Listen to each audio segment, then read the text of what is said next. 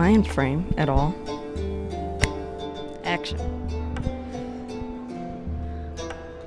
That's not a confident start for a video that's going to be about YouTube. Hi, so I'm Father Blythe. Welcome to my channel, my first video, first official video of 2023. Happy New Year. I figured this would be a good video to start the new year since a lot of people set goals and whatnot. I started my YouTube in May, so you definitely don't have to start it in January, but I'd started planning it in January at that time. Yes, that's right. This video is about you. If you have ever wanted to be a pagan or witchy or Hellenic polytheist YouTuber, this is your sign. If you have ever wanted to be a content creator in either one of those spheres, this is your sign. This is my call to action. We want you for the pagan. I don't know. I can't come up with a good name that doesn't sound weirdly militaristic. Also, I chose my shirt specifically for today. This is nearly famous. It's one of my favorite shirts. This look I have going on here is what I like to call rave grandma, where it looks kind of like I just got home from a rave and it's 9 p.m. and I'm ready for bed. Pro tip, make sure you can read your script. I tried zooming out because I wasn't fully confident that I wasn't cutting myself off. Pro tip, make sure you're in frame and in focus. So I've had people tell me plenty of times that they would love to be a content creator, whether it's on YouTube or a podcaster or just making stuff, but they're not sure how, or they're not sure if they're good enough, or if they know enough information, or they don't have a camera, they don't have time, or, and so on and so forth. Well, I thought all those things and more when I started, and then restarted, and then restarted, and then restarted my YouTube channel. If you've been around, you've probably heard me mention that I have been trying to do YouTube since literally YouTube started. And obviously none of the previous ones have stuck, which I might get into at a later date. Being a content creator is a lot of work. I'm not going to deny that, but I think one thing that can be amazing is when there's a network of content creators, right? Because how to start witchcraft videos are there? There's a lot. And honestly, I've watched a significant portion of them just for kind of research reasons. And honestly, once you've watched one or two, you've pretty much got all the information that you need. So I don't think we need to necessarily be in direct competition. In fact, we can grow each other quite a bit, but I'll get into that a little later. I'm kind of structuring this video in several different sections. I'm going to talk about common doubts / myths, but mostly doubts, and how to face them, what kind of content creator you can be. Spoiler alert, there's a lot of them and a lot more that are not front facing or using your voice, your literal voice. And not all of them have to be academic, but that's for that section. Then I'm also going to talk about practical tips, so that'll be pretty much exclusively tailored to YouTube, so you can feel free to skip that section if you're not interested. So obviously, I'm primarily a YouTuber. I do podcasting as well, but I'm primarily a YouTuber, so my content will focus on that. Although I do have experience in all forms of content creation because that's literally what I went to school for. So if you have questions or thoughts, you can feel free to ask me in the comments, and I will let you know. Before I get started, I want to give an absolute shout out to my patrons. If you don't know, if you've somehow missed last time's video, I almost said last week, schedules, don't know her. If you somehow missed last time's video, I recently started a Patreon and I am loving it so far. I'm really loving to get to know you guys, as well as sharing parts about my life that I don't usually share, like songs, or I recently published a video on the worst book, it was basically the worst book I'd ever read, but definitely the worst witchcraft book I've ever read. So if you go to my Patreon, which I will link above, you can feel free to check that out. It's a good time. It starts as low as $1, and we like to be chatty over there. But this is a specific shout out to Grumpy Grandpa, Hyacinthos, Ambrose, Brooke Smoody, Ember Kelly, and Micro Maria, who are my $5 and above patrons. Thank you so much. Let's talk about some myths. The number one myth that I see and that I personally deal with on a regular basis, or the first doubt that I see and I deal with on a regular basis, is having it all figured out. I don't know anything. I don't know how many times I have to say that in a video. This is definitely the biggest concern that I've heard next to time constraints, but this is one that I think everybody deals with. I mean, and honestly, I don't think it ever goes away, really. You just kind of get better at pushing through it. Even if you look at the classics field, right? People who have literal PhDs in classics are constantly discovering new information or challenging their beliefs. I mean, the classics field looks so different now than it did even 50, hell, 25 years ago. It's constantly changing, constantly evolving. It's a conversation, not a definitive stopping point, if that makes sense. You don't have to do anything academic. My content has shifted away from academic stuff, mostly because of time constraints. You can also always remake videos. There are tons of academic content creators here on YouTube who remake their videos once they get new information. And if you're like really, like you want to do academic content, but you're still worried about having it all figured out, start with something that you think is common knowledge or something that feels easy for you. In fact, people are more likely to watch basic-based videos than any other kind of advanced video, so start there. Start simple. The other myth is that you need a nice camera. You don't, or like nice equipment. I'm part of a Discord server for witchy or pagan content creators, and there's a lot of people on there who literally film with their iPhone cameras and have way more subscribers than I do. In fact, I actually follow a YouTuber who has, I think she just hit 1 million subs, but she filmed up until very recently exclusively on her iPhone. And in fact, she still mostly films on her iPhone. She just uses the camera for other more landscapey shots. For most of my videos, this microphone's not new by any means, and I've used it before. I recently started using it because I've gotten a bit annoyed with how sound filters in when I'm trying to record. But I generally record my videos on just my computer sound through Audacity, which works perfectly fine. This microphone is one that I bought when I do music recording as well, so this is a microphone that I use for that. In terms of me, the camera that I used primarily was a camera that I bought with my sister right before high school graduation, so that was 8 years ago. I was a new media student in college, which I don't have time to explain what that is, but it's basically YouTube and stuff. So I did a lot of filming. Specifically, I filmed my entire senior project on that camera. I filmed all of my video art stuff. I filmed all of my cinema studies stuff on that camera. So I basically used that camera constantly, and it was, I spent $250 on it. It was around $500. It is basically less than a DSLR, like in terms of capabilities. So for me, I was taught when I was learning how to do filmography and photography that the most important thing is not your tool, it's how you use it. You can make beautiful shots. I mean, there have been movies that have been shot on iPhones. Not like Hollywood movies, but there have been movies shot on iPhones. But your tool is about how you use it.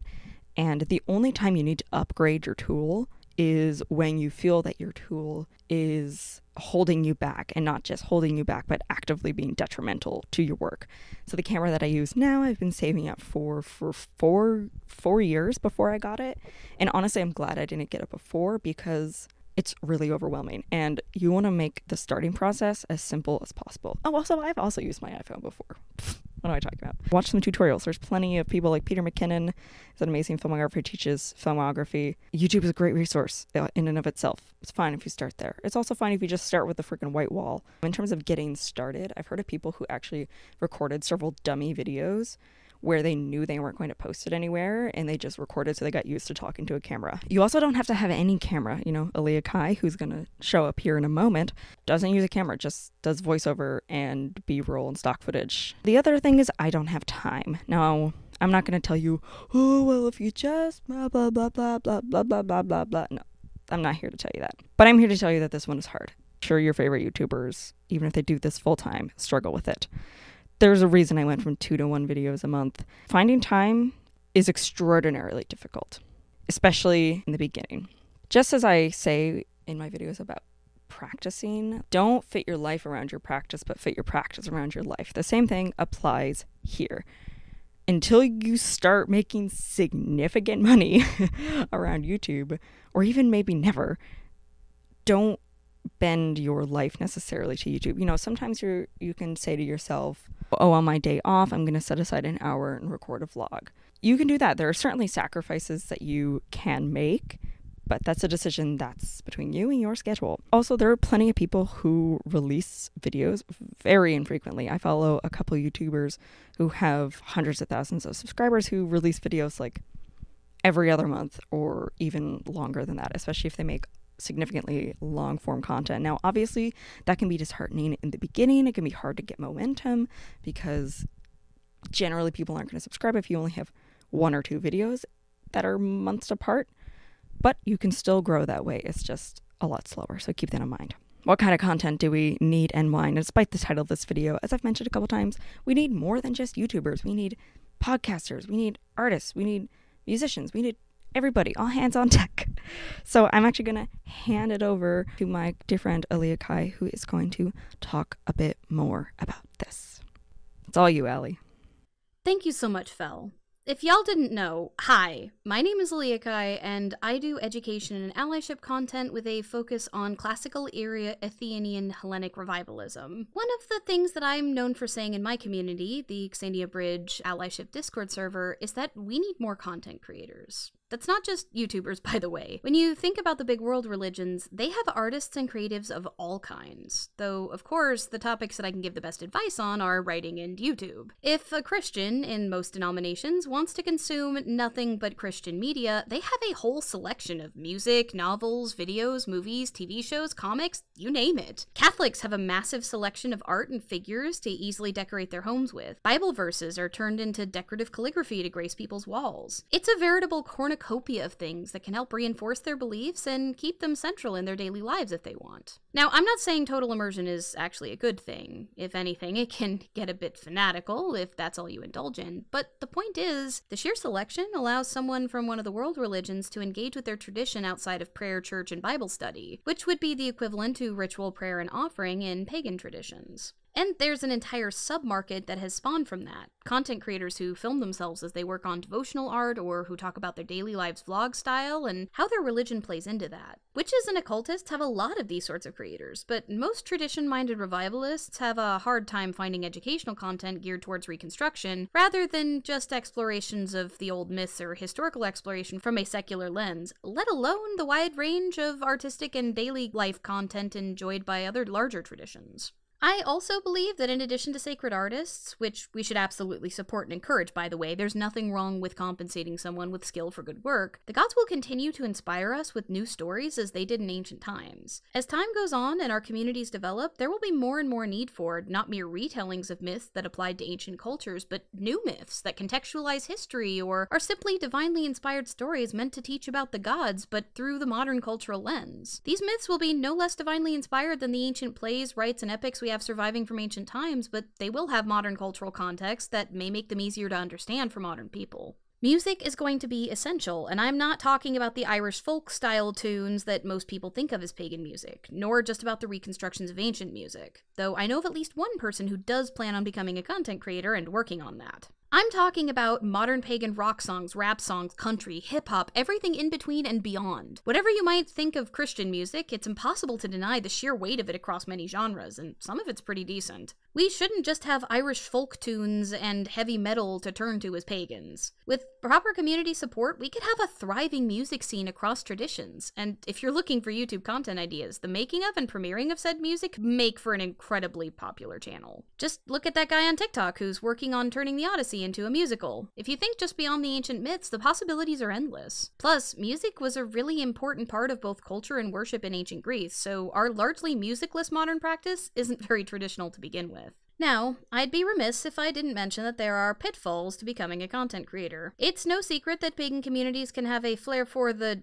dramatic, regardless of political orientation. And no, I'm not one of those no politics and paganism types. I'm unabashedly leftist and my content is too. But there are people within the community who love to stir up drama and hate, no matter what you're doing, and some of them can be pretty relentless. It's important to know that attracting their attention is a risk and to practice proper online hygiene and safety with your personal information if you want to put yourself out there. It's also pretty important to know why you're actually making your content. The rewards can be amazing, but if you get into it because you want fame and recognition, you might not have the endurance to stick it out. Make sure you're doing something you actually love, that you're passionate about, and treasure the time when you're not well known. You'll have a lot more freedom when you have less than 5,000 subscribers than you ever would at 10k plus. The more people follow you, the more pressure there is to please them and the almighty algorithm, at least on YouTube. And the more of the aforementioned folks whose attention you might not want will likely take notice.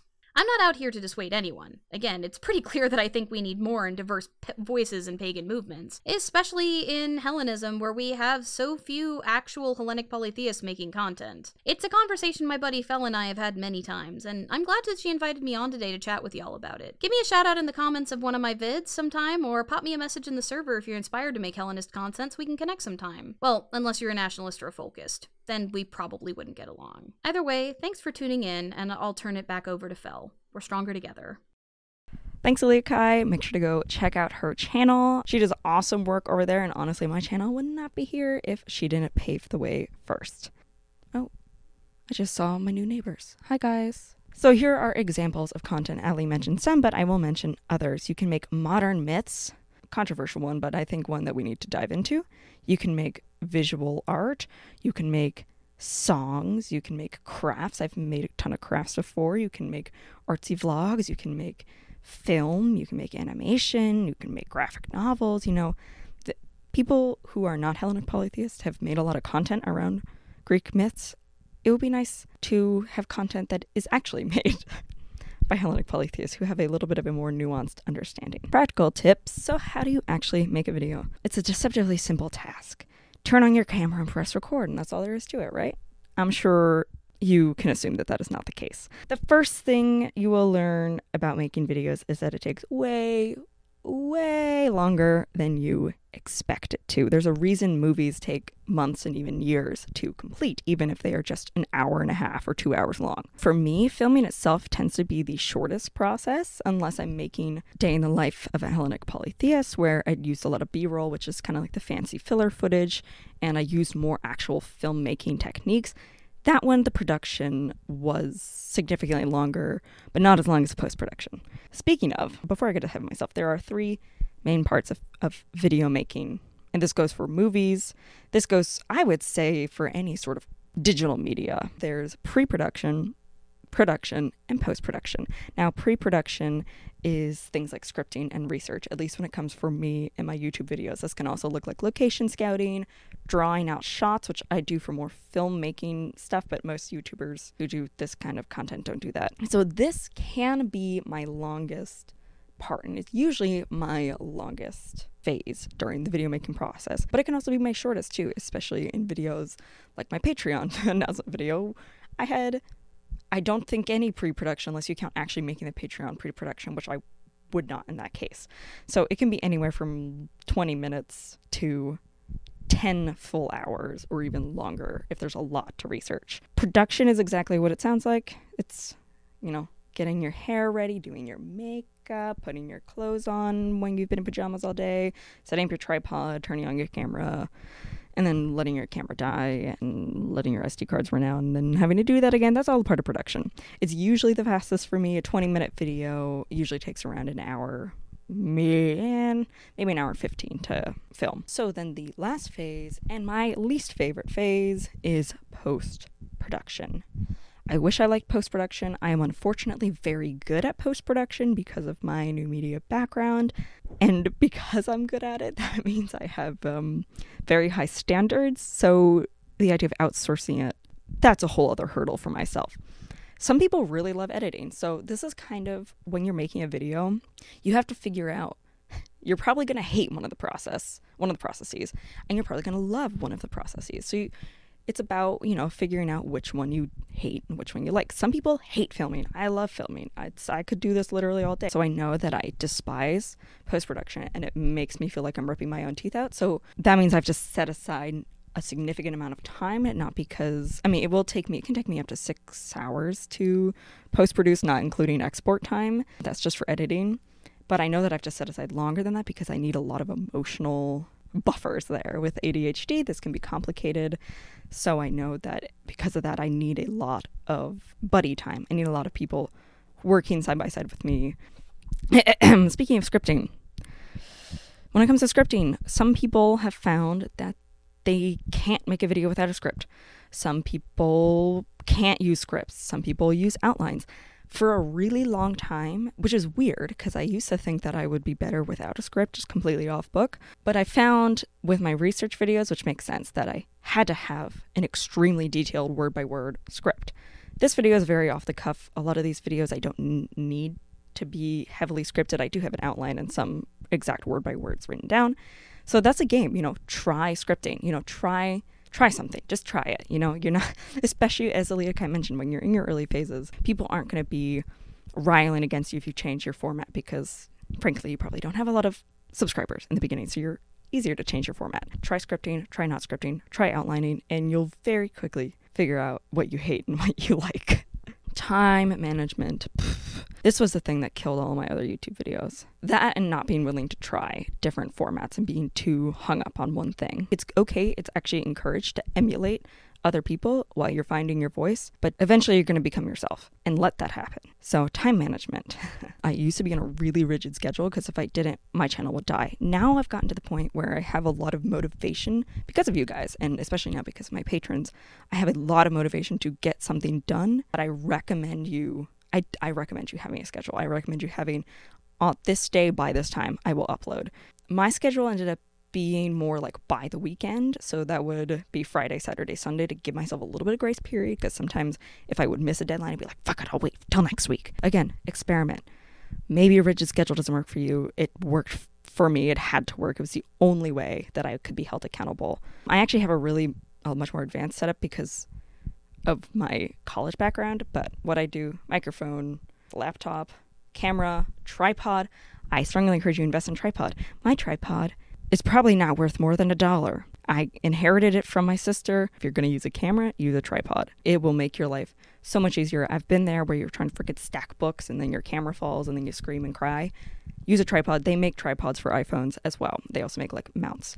I also do have a ring light that I use every so often if I feel like setting it up. I really need to get better at lighting setups. That's when you start getting to the more advanced stages, when you start exploring more and you fall into a comfort. You don't need to worry about that first off. I also really want a teleprompter. Sorry, I'm checking my fucking... Whoa, motherfucker. Sound is still fucking speeding. Action again.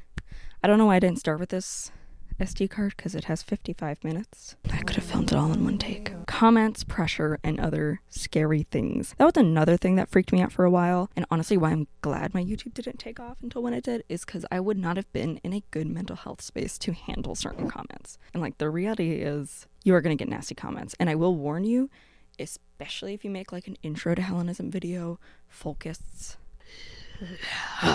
to glom onto that. In fact, 90% of my negative comments are just on that video, which is kind of fine because it's my oldest video and I'm just like, whatever, you can direct all your hate over there. Just leave me alone. Generally, what I've heard is that you tend to get to a point where initially a lot of your comments are actually really positive.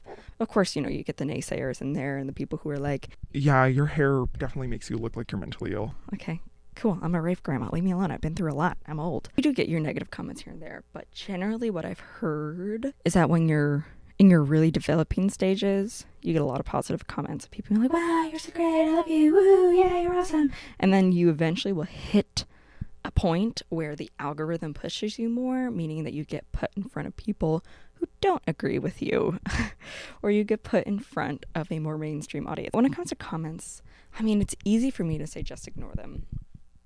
But I honestly just try to think about the headspace that person's in. Almost 100% has nothing to do with you. Unless someone is calling you out legitimately, don't engage the trolls. Just like send them a thumbs up. That's my other favorite thing, is I get a lot of comments. You'd get these. Probably most negative comments are like, you're gonna go to hell. I just send them a thumbs up. And then they don't know how to respond and I just keep sending thumbs up. Pressure. People have a habit of putting people who bother to film themselves and put themselves on the internet as authorities. I have complicated feelings on that because I don't see myself as an authority. I mean, I'm literally standing here in my giant mess of a room. I try not to let myself be put on a pedestal. Cancel yourself before they can cancel you. There can be pressure to be an authority, but just say, hey, I'm not an authority. Have a life. Have a life outside of YouTube. There's a lot of my life that I don't share. If I do share, it's with my patrons because I like talking. as you can probably tell. Keep a little bit for yourself and it'll help you stay sane. Let me see. Money. This, again, probably won't be a concern for quite a while. You need at least 1,000 subscribers and 4,000 hours of watch time, I believe, unless they've changed it. That's what it was for me. And then at that point, you can start putting ads on your videos. At the present time, I don't see myself taking sponsorships unless, I don't know, NordVPN wants to sponsor a micro-influencer. Hit me up, NordVPN. I have a big document that's like all my video ideas, as well as a month-by-month play of my YouTube video, what videos I released, what I worked on, and then also how much money I made, if applicable, and also subscriber counts. Some people find keeping track of subscriber counts really stressful. I personally don't. Now that I've hit 5K, I'm just kind of whatever, because I know that to hit 10K, it'll probably take me 2 years, so I'm not even going to worry about it. Now, including Patreon, I think it can be important. You know, I remember when I was first starting out or looking into this as like an actual side hustle. I really wanted to know how much money I could genuinely make as they call people like us micro niches. So we're a niche that's even smaller than a niche, which has its advantages. I'd actually rather be a micro niche influencer than a drop in the pool of commentary YouTubers. I only recently started my Patreon, but with YouTube ads, and it slowly builds up. The more videos you make, the more ads you have. So naturally, it slowly increases over time. Just to give you a rough estimate, at this present point in time, January 25th, I make around $150 from YouTube a month. So definitely not nothing to sneeze at. Honestly, 90% of that is going to go straight back into the channel because I have a lot of backlog for subtitles to do. For a while, I was making, like, essentially, I calculated it as like 15 cents an hour. I was paid for the hours I did this. Although I don't expect to make a living from this right away. I've definitely known people who are in micro niches who make a living, or at least make a significant portion of their income from YouTube. The advantage of being in a micro niche is people tend to watch your videos all the way through, or have a higher retention rate throughout your video, which is all YouTube lingo that you can learn about. All this being said, I genuinely believe in you. I believe that you can be a YouTuber. I can believe that you can be a content creator. Like, I love this shit and I love helping people when it comes to getting off the ground. If you start a YouTube channel, send it my way and I'll take a look at it. I can give you constructive criticism. I will shout you out. You could post a comment. I'd rather not spam my comment, have my comments be spammed with self-promotion, but you can also email me. I'll put my email above. My email is also listed in all of my video descriptions. That's my final call to action. I hope you enjoyed this video. If you'd like to support me on Patreon, I will link that. That has already been linked above, but it's linked below. It really means a lot to me. It means that these videos can be improved. That means I can, spend more time doing videos. Shout out again to my $5 and above patrons, which is Grumpy Grandpa, Hyacinthos, Ambrose, Brooks, Moody, Amber Kelly, and Micro Maria. And then, of course, all of my other patrons who are in the $3 and above tier are listed here for you. Thank you guys so much. I've been loving chatting with you the past couple of weeks, and if you would like to join, again, link is down below. So, that being said, thank you so much for this very chaotic video. Thank you, Aaliyah Kai, and I will see you all in the next video, and have a wonderful 2020.